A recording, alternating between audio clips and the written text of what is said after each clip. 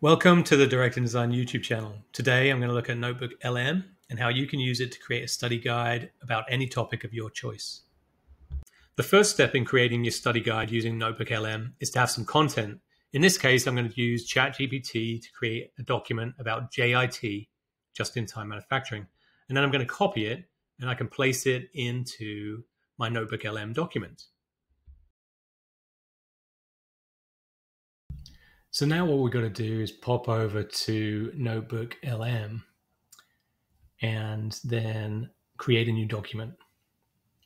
From here, you can choose various sources, or as in this case, I'm going to copy the document I just created in ChatGPT. So copy it and then go to copy text and paste it in there. Once you insert it, NotebookLM will do the magic and it will create a summary of the subject matter.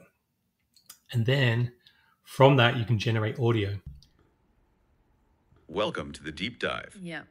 You're here because you want to understand things quickly. Get Kaizen, right? Kaizen. Yes. This is it's a cultural thing almost. It's this relentless ongoing effort from Welcome to the deep dive. You're here because you want to understand things quickly, get past the noise. Today we're diving into just-in-time manufacturing. John IT. Oh, hey there. How can we help? How is JIT dependent on strong supplier partnerships? That's the big question, isn't it? How does this whole just-in-time thing actually work? Okay, let's unpack this a little. When we talk about how, we're really looking at the core principles and practices. So now you have a podcast that you can listen to and you could export and listen to. But you can also create a study guide.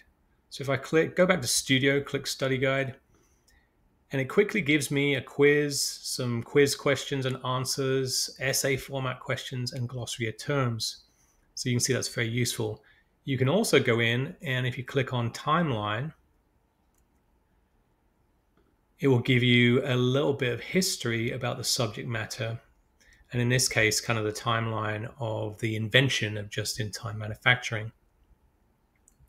So there's a number of things that you can do with this that are incredibly useful.